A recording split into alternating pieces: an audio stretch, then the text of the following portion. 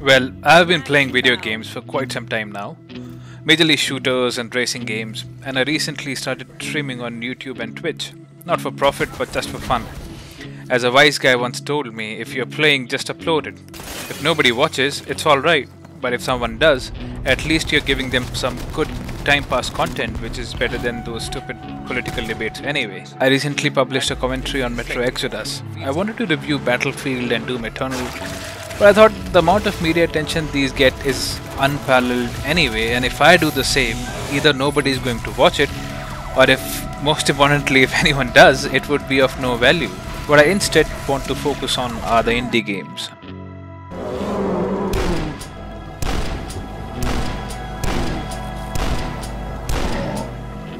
I'm a sucker for indie games, and by which I mean not those janky shooters on Steam, but the ones which are often neglected and they do not get the exposure, playability, fan base that they truly deserve. I'm talking about games like What Remains of Edith Finch, This War of Mine, Return of the Obera Dinn, Papers, Please, Hawken, Dusk, Black Mesa, Superhot, Spelunky, Firewatch, Faster Than Light, Broforce, Cuphead, A Plague Tale, Don't Starve, Subnautica, Hollow Knight, and so many more. Over time, I've realized that all of the major AAA titles give you a larger than life experience, and everything is polished, glitch free, smooth, story driven with excellent combat, great team matches, and some jaw dropping moments. Take the example of Call of Duty, Assassin's Creed, Battlefield, Far Cry, you know what I mean.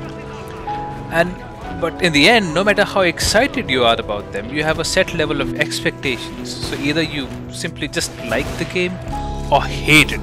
And usually it's the latter, because you know all the wow moments, all these larger than life set pieces are basically gimmicks, just distractions.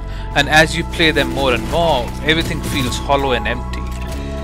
I can say that these are fast and furious of games. Coming back to the topic, from indie games or small titles, you don't expect a polished experience. On the contrary, you are ready for a janky surprise at the end of every corner.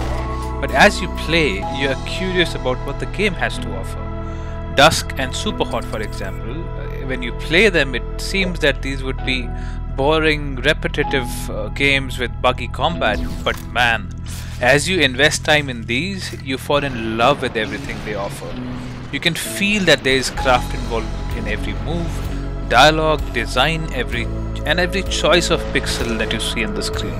And most of these developers bring out carefully thought and craftily executed ideas. It's a sheer joy to complete these games, such as Limbo, Return of Obera Dinn, Undertale, Firewatch. It's so satisfying.